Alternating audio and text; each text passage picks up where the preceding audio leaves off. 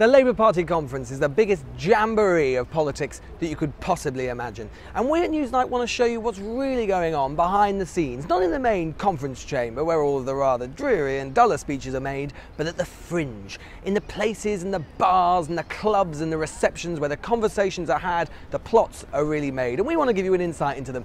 My name's Goodall, and if you've got any comments you want to make, questions you want me to ask, people you want me to meet, then just leave them in the box below.